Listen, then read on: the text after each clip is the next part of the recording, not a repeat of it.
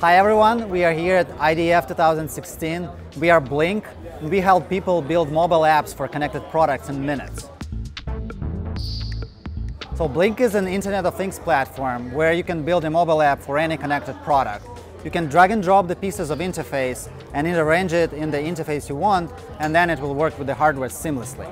So today we are working with Intel Edison, and it's funny that Blynk can work as an edge device, and it can also perform as a server device, and everything will be running on Intel Edison. So Blynk works for iOS and Android, and on the hardware side, it works with C, with Node.js, with Python, whatever is more comfortable for you, it can work. Blynk is a part of Intel Innovator Program. We are also a part of Intel IoT Solution Alliance. It gives us an opportunity to show what we do to amazing crowd of developers and people who are working in the Internet of Things. So I'll be happy to show you how everything works together, how you can build mobile app for a connected product in 5 minutes.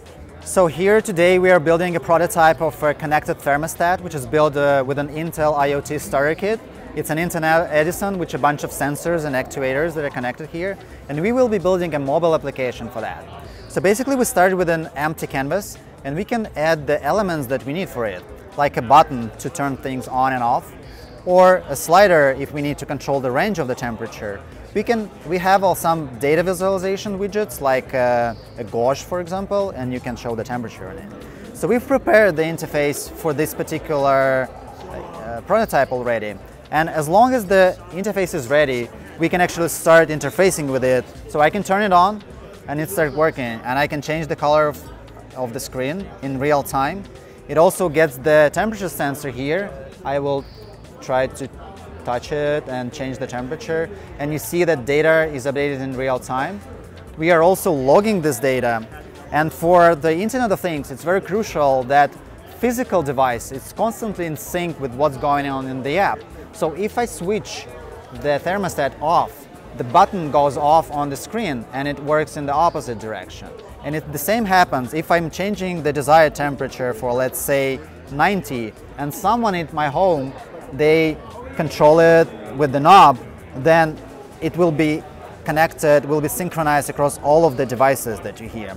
So it's really easy to do. All you need to do is create an interface, then flash the Blynk firmware on the device, and it just works.